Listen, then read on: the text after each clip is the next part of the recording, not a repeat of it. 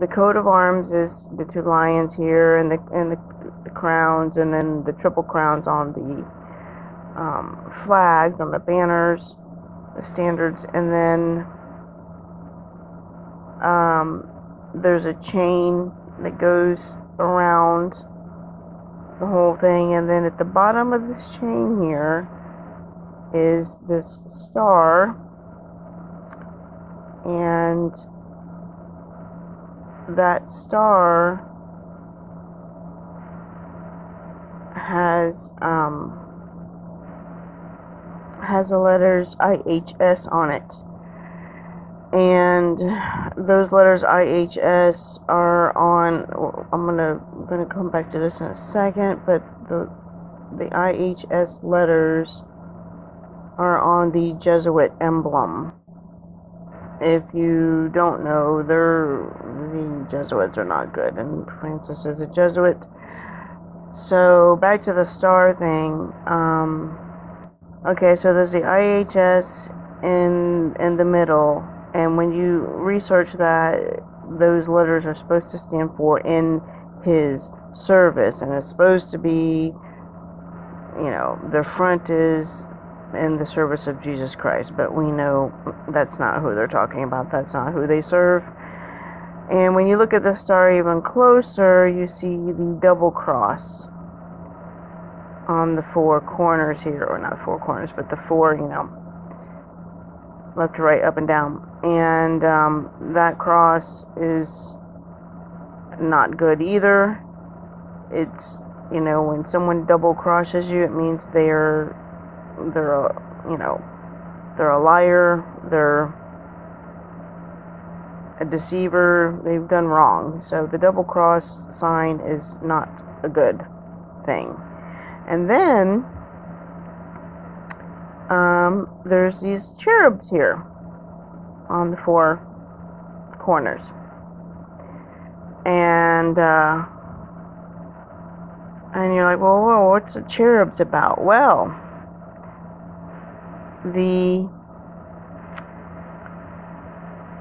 that star actually stands for the Royal Order of the Seraphim. And I was like, are you kidding me? The Seraphim are a high-ranking class of angels. And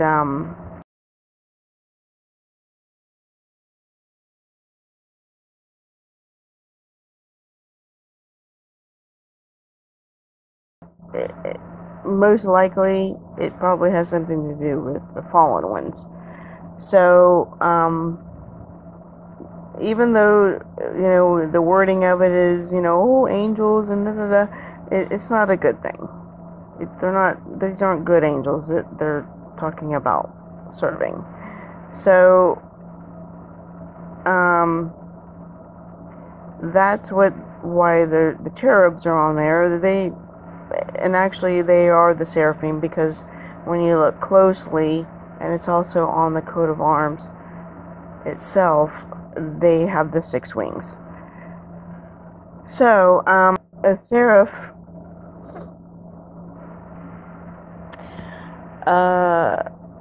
means, the meaning of it is the burning one. And going down to this bottom paragraph here. Tradition places seraphim in the highest rank in the Christian angelic hierarchy, and in the 5th rank of 10 in the Jewish angelic hierarchy.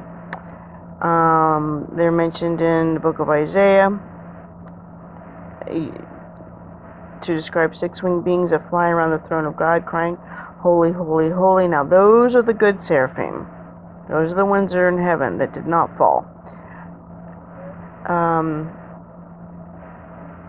And it's interesting because here's the triple thing again. This throne scene with its triple invocation of holiness profoundly influenced subsequent theology, literature, and art.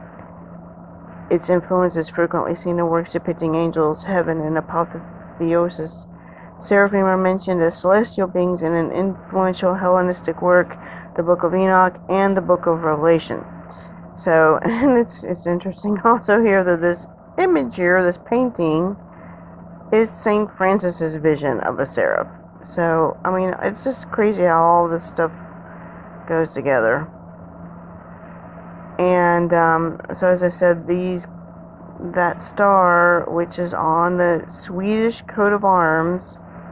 Oh my gosh, I just remember why when I just said that Swedish. That the boy that supposedly had the vision of the rapture was from Sweden. Oh my goodness.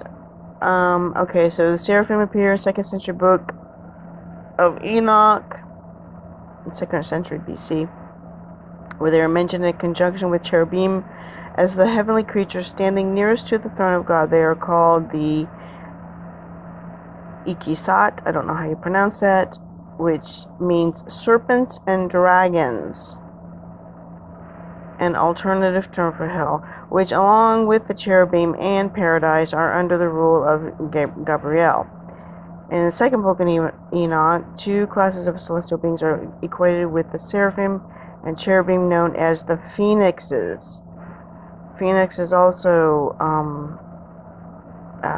all over, you know, many nations, Russia and many others, have the phoenix on their flags. And some even say that the American eagle that's on our seal is not, it's supposed to represent a phoenix. So, also it has relation to Hydra, or the water serpent, which in the Bible is Leviathan, which is the dragon, which is Satan. It also means brazen hydras or copper serpents. Both are described as flying elements of the sun. So they are the burning one, the shining one, and this is tied back to, in Genesis 3, the Nakash, which is the serpent that came in to deceive Eve. And it wasn't literally a talking serpent. It was a high-ranking angel, a seraphim, that came in and just was using magic, like putting a spell on her to get her to take the bait, bite the apple. So, more tie-ins to Sweden. They recently, the government of Sweden recently distributed leaflets to 4.8 million homes in Sweden, telling their citizens to be prepared for war and to be prepared to go for up to 3 months without being able to get food, water, or to receive any kind of assistance from the government unless it's a dire emergency. But we all know in that case you probably aren't going to get any assistance. So they're letting us know that that this is about to go down, not just their citizens but the whole world, because if they do go to war with Russia, that's going to kick off World War III, no doubt. And that ties in directly with Minister Paul's and his video that he published in April, warning about that very thing. Another tie to Sweden is, for those of you who may have watched my video about May Day, which was May 1st, and the pagan evil origins of that, and having ties to Beltane, which is, and Walpurgis, which is all satanic, and the Maypole. Of course, Sweden is one of the countries that participates in this holiday. And interestingly enough, they celebrated, it celebrated on May 1st, but in 1952, the Swedish Parliament decided that midsummer should always be celebrated on a weekend, and as a result, the observance is now varies between June 20th and 26th. So lots of people have been putting up videos. Steve Fletcher, John Watchman for That Great Day have been putting videos about the summer solstice and something happening before then, which does tie into scripture. In the Song of Songs, King Solomon comes for his bride before, it's supposed to be in the spring, so that would have to be before the summer solstice on June 21st. Okay, so in Song of Songs, chapter 6, verse 11, it's the bride speaking, and it also, verse 12 is associated with what I'm going to share. And the bride says, I went down into the garden of nuts to see the fruits of the valley. This would be when she is hidden away. And that refers to paradise. And to see whether the vine flourished. The vine we know is Yahshua. He says that he is the vine and we are the branches, and the pomegranates budded. And verse 12 is very interesting because it says, or ever I was aware, so she was made to know, my soul made me like chariots of Aminadab. And the word chariots is Merkaba. And when we click on that in the Strongs, it means chariot. And so when you go look up Merkaba, now there is ties to Jewish mysticism, but that's because they're using it for their own vices, their own renderings. So, but it does mean, in the Hebrew, it does mean chariot, and refers to the throne of God described in Ezekiel. This was Ezekiel's wheel that he was speaking in his vision. He was describing, and here again are the seraphim. The seraphim are the ones with the 6 wings, and they are the ones that steer the throne.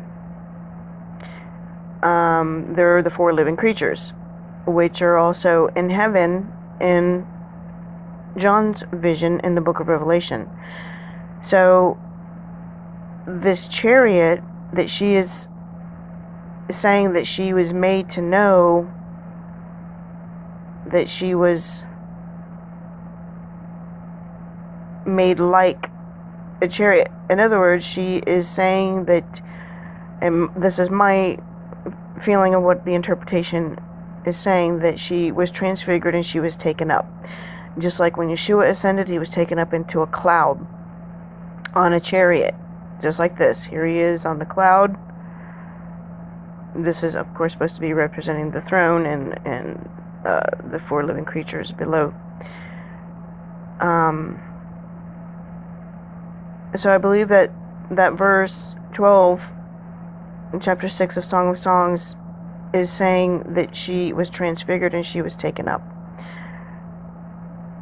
So it's interesting here too. It says, today Jews customarily read the biblical passages concerning the Merkaba in their synagogues every year on the holiday of Shavuot. And I do believe that Shavuot, because it's in the middle of the feast, the spring and the fall, it represents Yahshua. He is in the midst of the lampstand with the 2 witnesses on either side. And it goes so deep, it's so multi-layered. The 2 witnesses are his spring feast, his fall feast.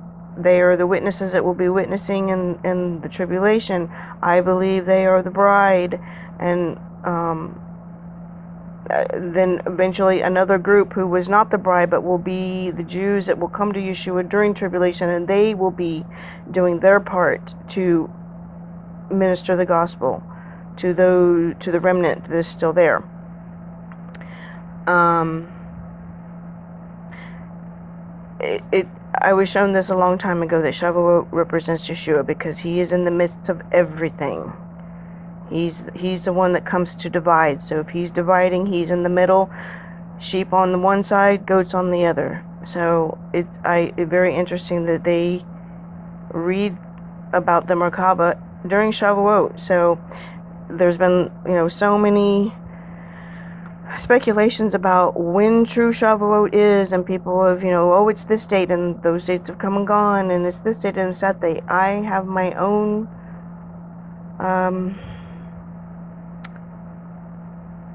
speculation.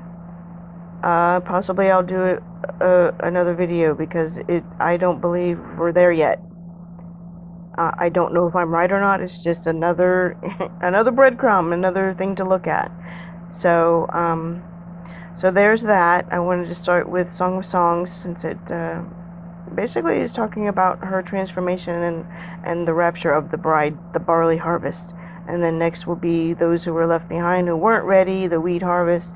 And I believe that, in my opinion, my interpretation, I'm not saying that I'm right, that all those who are Yah's children, whose names are written in the Lamb's Book of Life, will be part of the wheat harvest. Or if they're not part of the wheat harvest, then they will be part of the grape harvest, which will be in the fall. That could possibly be those that at the very last. But I also have another interpretation about that. Anyway, next I want to show you the number 611 that I found on Bible Wheel, and then I'm just gonna, like I said, I'm gonna list the all the verses that were chapter 6, verse 11, and that'll be it. Okay, and next I'm going to show you the number 611 Torah on the Bible Wheel website, and in Exodus 24:12, and the Lord said unto Moses, Come up to me into the mount and be there, and I will give thee tables of stone and a law and commandments which I have written, that thou mayest teach them. And the eyes, in Genesis 3:7, and the eyes of them both were opened, and they knew that they were naked, and they sewed fig leaves together and made themselves aprons. And that's directly tied into the episode in the garden with the Nakash, who was a seraph. The number 611, here's some more things that it means. The Lord God of hosts, Yahweh Elohim Sabaoth. It means Torah, or the law, aprons, loin coverings,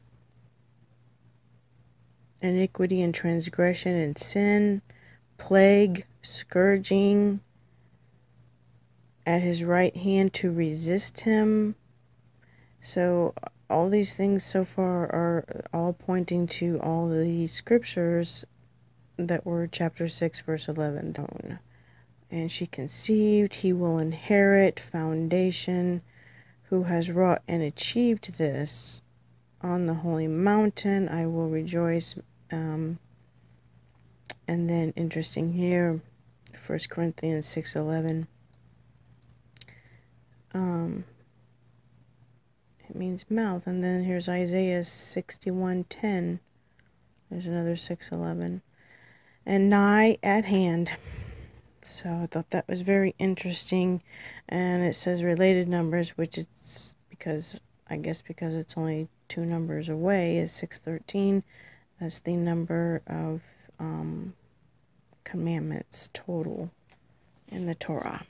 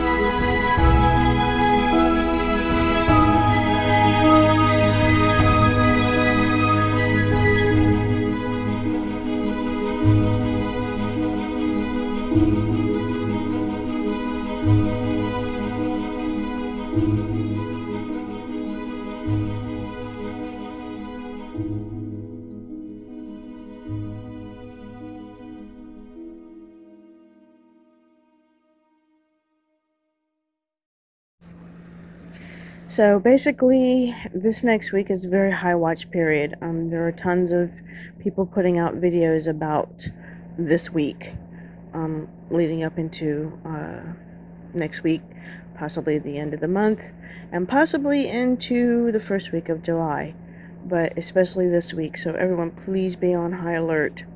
Be prayed up, be repented, be ready to go. Pray for the lost.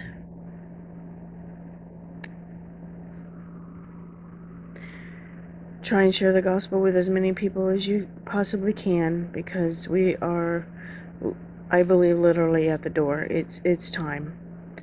All the verses that he had me look up, chapter 6, verse 11, and beginning in the Old Testament and all the way from Genesis to Revelation, and of course, all those verses begin with judgment,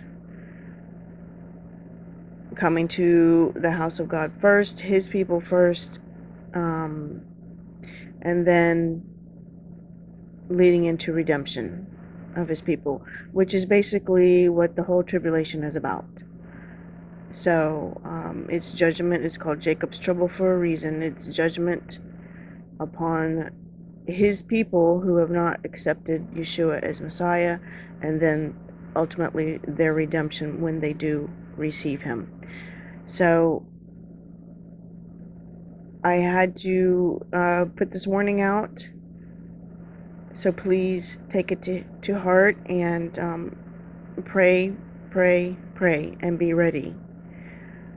I'm not stating for a fact that anything will happen, and it could just be moves on the chessboard that happen and nothing physical manifesting. However, I do believe the physical manifestation is about to occur. So please be ready. I know we're all weary, myself included. So with that being said, I pray that you all are blessed, and I will keep you all in my prayers as I ask that you keep me in yours as well. So have a blessed day, and I hope to see you all soon, and our Messiah. In Yeshua's name, I pray. Amen. Shalom.